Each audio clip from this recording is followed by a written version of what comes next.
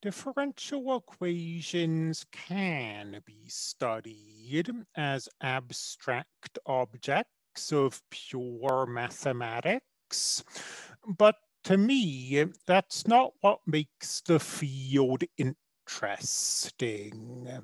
Differential equations, as they are usually studied, are a subfield of applied mathematics. And the way differential equations are applied are through models. A model is a differential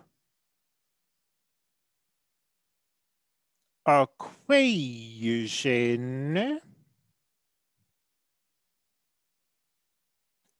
that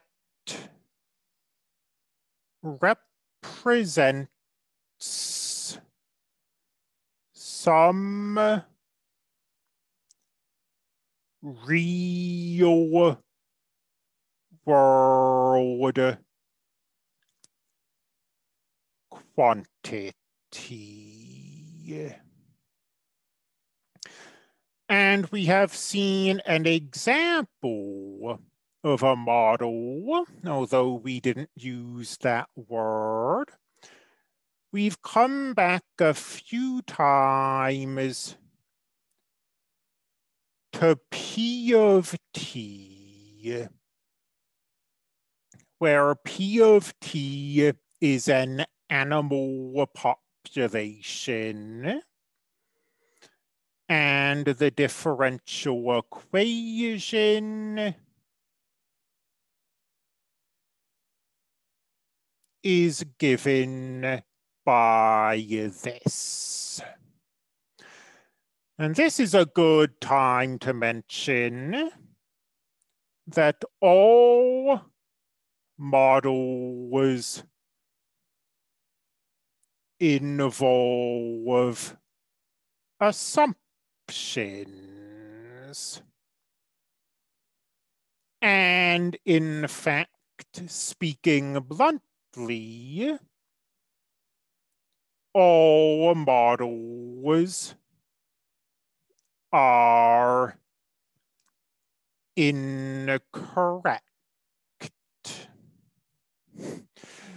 That's just life in applied mathematics. This model carries with it the assumption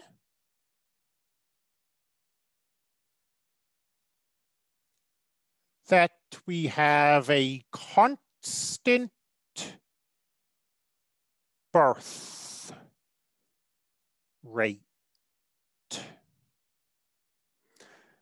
And of course, that assumption is never going to be quite correct. You can have birth rates that are fairly constant across fairly long time periods, but birth rates will fluctuate. So this is an assumption, and because this assumption is never quite true, it's going to make the model be not quite accurate. So then you have to make a sort of a value judgment. Is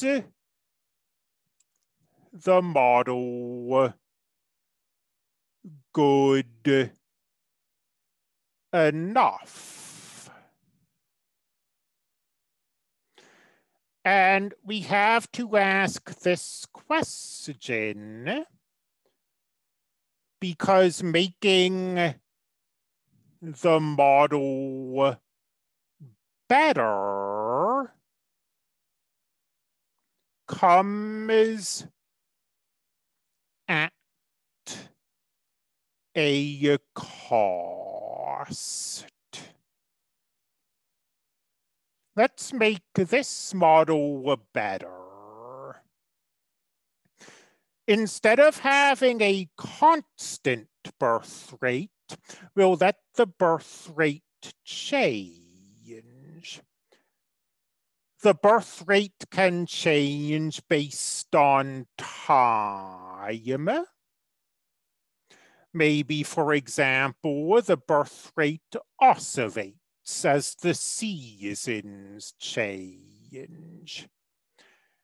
And we'll let the birth rate depend on the current population as well, because it's frequently true that as populations grow, their birth rates shrink.